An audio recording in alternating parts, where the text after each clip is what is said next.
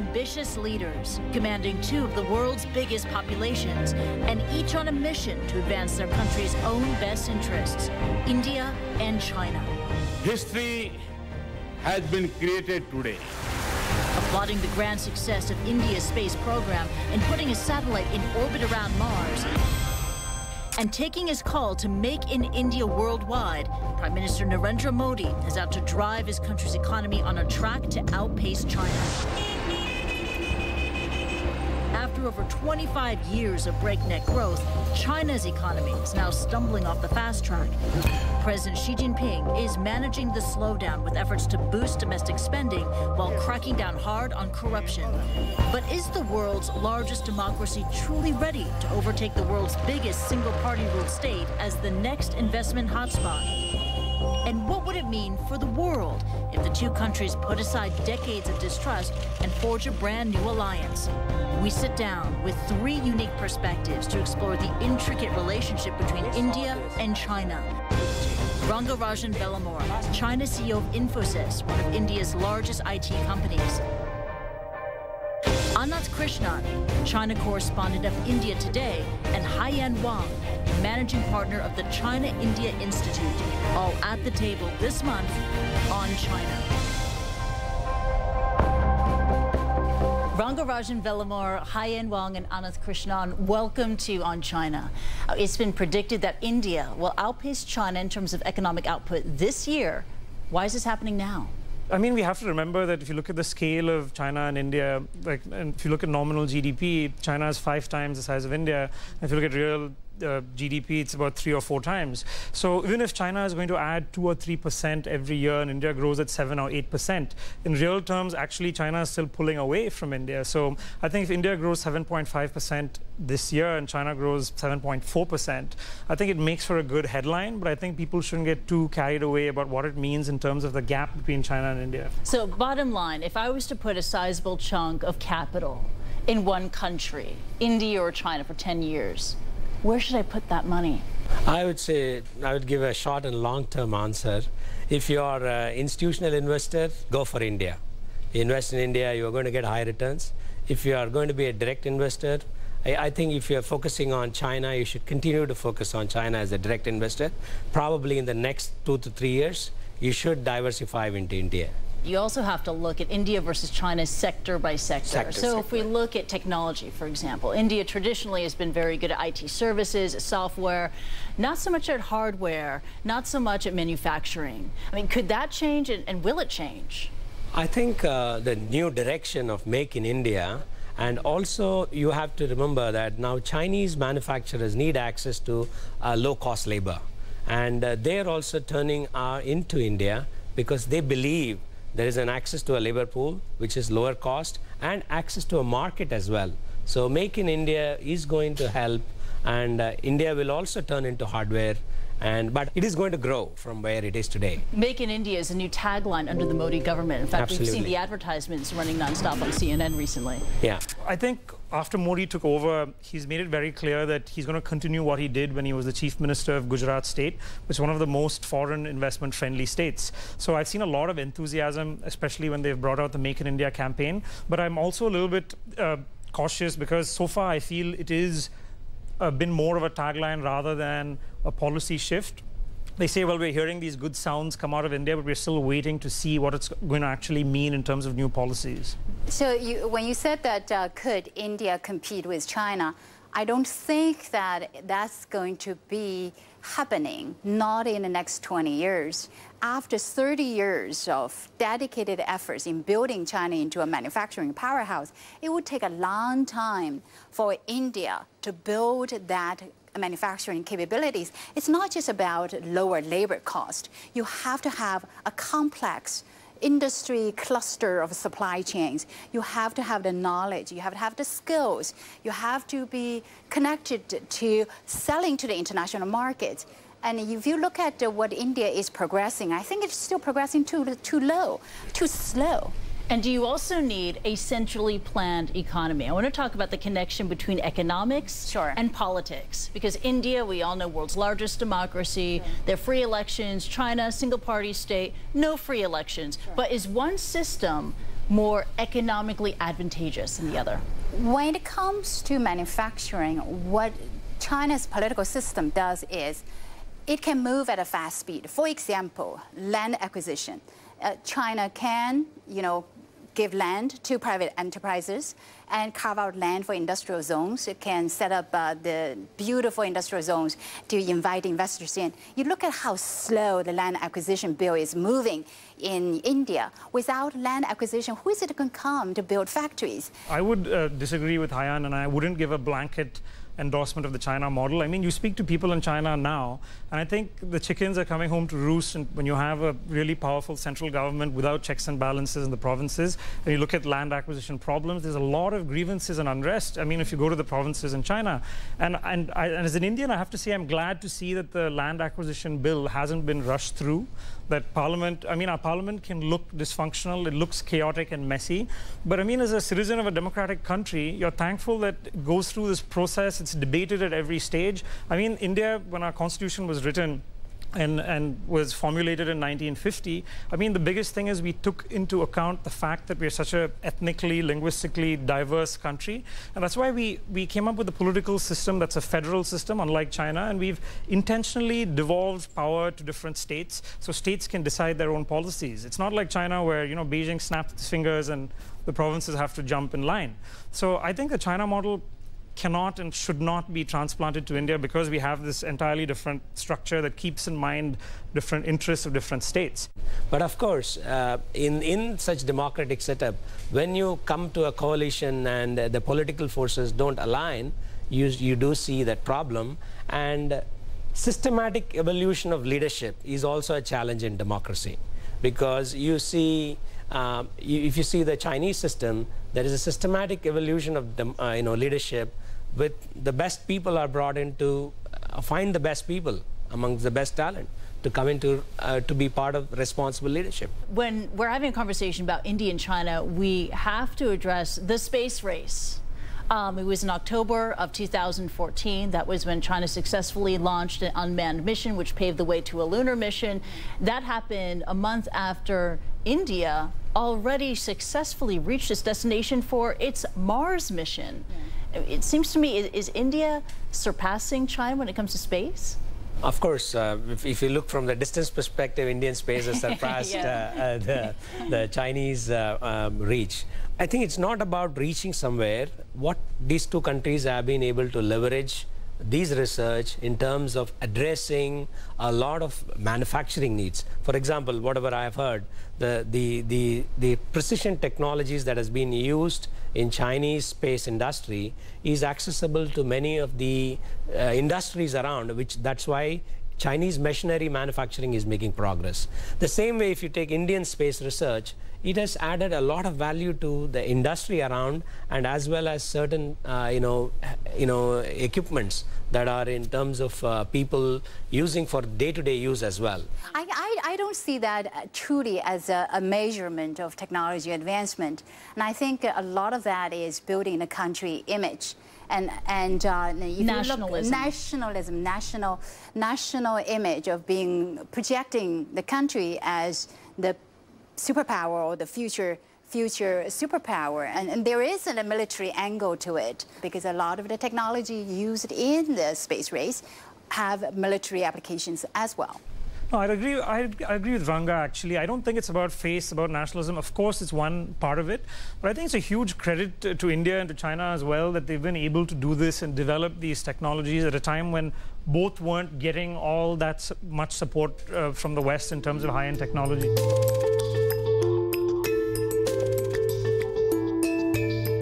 Narendra Modi, Xi Jinping, when you put them side by side, how do they compare?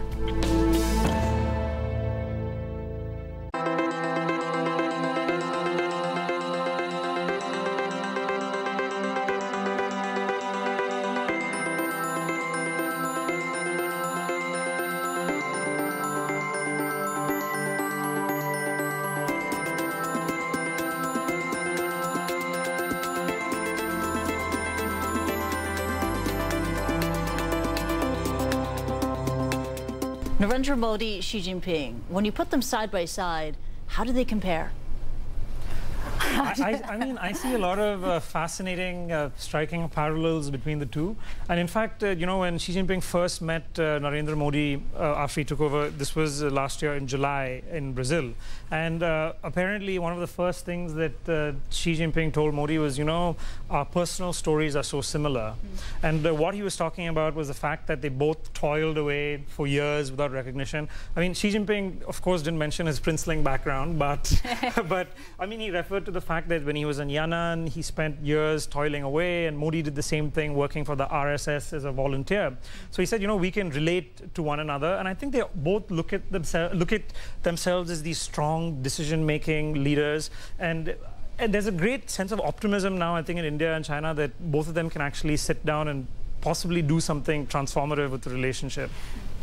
Because Modi is the product of the Indian democracy, and Xi Jinping has the power being the party secretary, being the head of the state, being head of the military, Xi Jinping has a lot more power in getting things down. Xi Jinping can move things faster. Xi Jinping can have a 10-year horizon to plan, to gradually move towards the goal. And Modi has to contend with building coalitions and worry about re-elections. So his time horizon may not be as long as Xi Jinping's. In that sense, I do see a lot more power in Xi Jinping to get things down. Oh, that's no doubt about that. That's the systemic difference between the two countries. But if you look at the personalities, I would say both are doers. They are action-oriented, and whatever they're saying, they give a commitment on certain things to happen by a certain date, and there is a review mechanism they are building in that progress. That's number one. Number two, they both are looking at, both have ability to express their displeasure on any of those actions. You know, both have demonstrated in the past they can express their displeasure directly. Number three, I'd say both, as you know, Haiyan said, that, you know, building the coalition across the different countries, and they are expressing their views directly and trying to build a good relationship with understanding consciously there are differences between the relationship, whether you take India-US relationship or China-US relationship. They are very clear to acknowledge there are differences, but still we got to build a coalition. And when we look at the two leaders, one is on Facebook and Twitter, the other one isn't. We can guess who. One was democratically elected, the other one wasn't. And the leader who is on Twitter is, in fact, the Asian leader with the biggest following on Twitter. And I'm wondering, between these two leaders in Asia, which one commands the most regional respect? Regional respect, it has to do with the power, I think, of the country. If you look at what has been accomplished with the AIIB and the momentum it has gathered, that's championed by China, and that is a tremendous momentum. You look at what China can bring in to the table, whether it's capital, whether it's the construction capabilities, the infrastructure, etc. China has the muscle to mobilize its foreign exchange reserves, to mobilize a lot of the resources to build connectivity. In that sense, that there's more weight to China. Yeah, I would qualify that, because I think she's absolutely right. By the sheer virtue of China's economic weight, of course, Xi Jinping is going to be able to command that kind of influence. But, I mean, we can't forget the other side of China's rise. I mean, even if China is putting money into the AIIB and the Silk Road Fund, it is also building airstrips on reclaimed islands in the South China Sea. And China is also involved, I mean, in its relations with Japan. And if you contrast that with India's relations with the region, I mean, India's rise is, I mean, if you speak to any Asian country, if it's Japan or if it's Southeast Asia, there's no question that India's rise is far less threatening than China's rise. So, I mean, I think you have to look at China's weight as working in both ways. What about soft power? How are these two leaders, Xi and Modi, flexing their soft power muscle overseas? I see actually some changes. Last year, perhaps, you know, with the East China Sea, South China Sea, China was seen as being a bit more assertive. A bully. Assertive. But this year, I think that the dialogues with Japan, even the military dialogues with India, the ASEAN common communities, that what has been emphasized, I do see that China is giving a lot more emphasis on the soft power.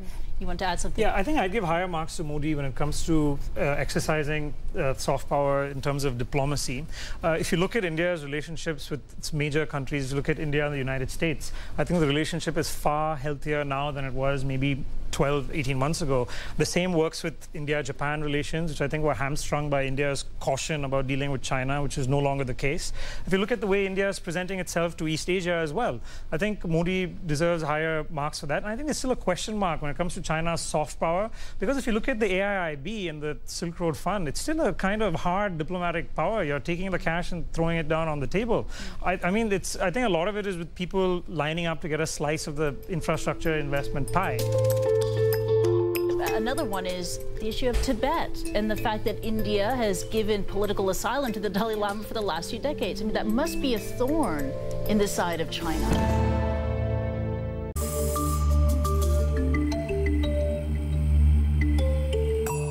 How much trust is there between Xi Jinping and Narendra Modi? I think I have to look at the wider bilateral relationship between India and China, and the fact is you can't sweep the problems under the carpet. There's still a lot of strategic mistrust. There's no denying that. And the heart of it is the boundary dispute, because when you look at Xi Jinping's visit to India, India and China signed these two big agreements for industrial parks, but that wasn't what dominated the headlines. The headlines was about a standoff that was taking place on the border.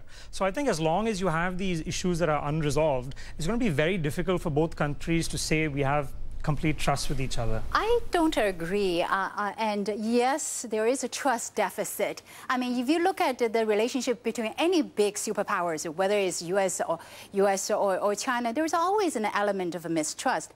That aside, it has, since the border issue has been in place, it has not stopped from the economic integration. As you said, over the last 2 decades, China-India trade has been growing at nearly 30% a year. That is far greater than the 9% annual growth of the world trade, far greater than China's trade with the rest of the world, far greater than India's trade with the rest of the world. And I think that as pragmatic as President Xi is, as pragmatic as Prime Minister Modi is, economic integration is going to happen regardless of the 100% trust or not. Yeah, I don't think you can divorce the politics from economic integration. Maybe it worked over the past decade when it was a buy-sell relationship. I mean, trade was mostly driven by India exporting ores and importing equipment. But when you're thinking of a more integrated relationship as we are now, when you're thinking of Chinese companies coming to India and building big infrastructure projects, it's very difficult when public opinion is still very suspicious of all things China, and I think that's still the case.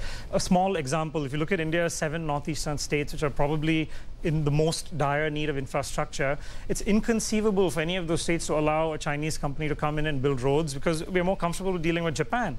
Because we think of these 7 states as being strategically important, it's still inconceivable to allow a Chinese company to come in and do that.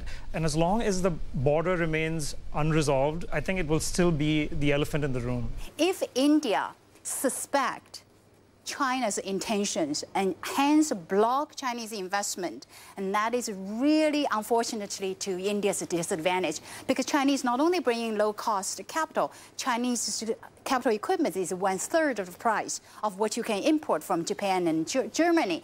And what China can bring to the table is really beneficial to India's economy. The sooner the suspicion is reduced, the better it is for China and for India. I'm hearing you, but still I'm thinking about these possible just factors that might just complicate the relationship. Another one is the issue of Tibet and the fact that India has given political asylum to the Dalai Lama for the last few decades. I mean, that must be a thorn in the side of China.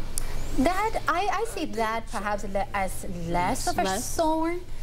What is really critical is to maintain peace and tranquility at the line of actual control. You know, border issue is not going to be easy to be solved. And it's not something that you can flip a finger and say, let's settle it. It is towards that goal, but leaving that aside, if we can maintain peace and tranquility, if we can maintain military dialogues so that minor incursions would not erupt into war, and that doesn't prevent from economic integration, economic cooperation.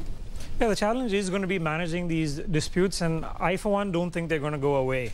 I don't think having greater exchanges is going to be a silver bullet.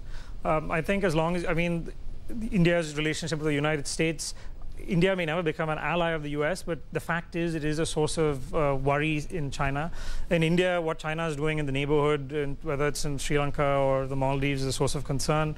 China's relations with Pakistan is another source of concern. I mean, one of the parts of the Silk Road is a huge infrastructure project that China is building right through Kashmir, which India claims. So, I mean, all these issues are going to be present. And the big challenge is how do you manage this and still move forward? And I don't think we're ever going to come to a situation where these are going to cease to be, you know, thorny issues. If India and China are able to put aside these thorny issues and forge a solid alliance, what can they achieve together, and what does it mean for the rest of the world? If these two countries come together and bring prosperity, 40% of the people are going to be prosperous, which means that you are going to solve the world's problem. Both countries have complementing resources, and if they are able to come together, there can be a new kind of a world order that can be created in this entire region, which is going to benefit the entire Asia. We've seen a glimpse of it if you look at what India and China are doing in terms of setting up this BRICS New Development Bank, and also with the Asia Infrastructure Investment Bank, to which India is actually one of the main founding partners. So I think when they come together and put their weight behind a global initiative, I think what you'll see is a push to reform the financial architecture, which both India and China have very deep common grievances about. They see the whole world order as being stacked against them. They see it as being favoring the West. So when they do come together, I think you can see at least more pressure in terms of changing world institutions as they are today. If you look at from the lenses of the 2030s, these two countries will become perhaps one of the most important bilateral economic relationships. China and India working peacefully together will set an example on how the rising powers can work together. And I also think that both of them are, in terms of world orders, in terms of global governance, they have a lot of things in common, whether it's to address climate change, whether it's to address a lot of the United Nations human development goals. And they can learn and benefit from each other. And we'll leave it at that. Ananth, Krishnan, Haiyan, Wang, and Rangarajan, Vellamore, thank you so much for joining me to talk about the work in progress that is the relationship between India and China.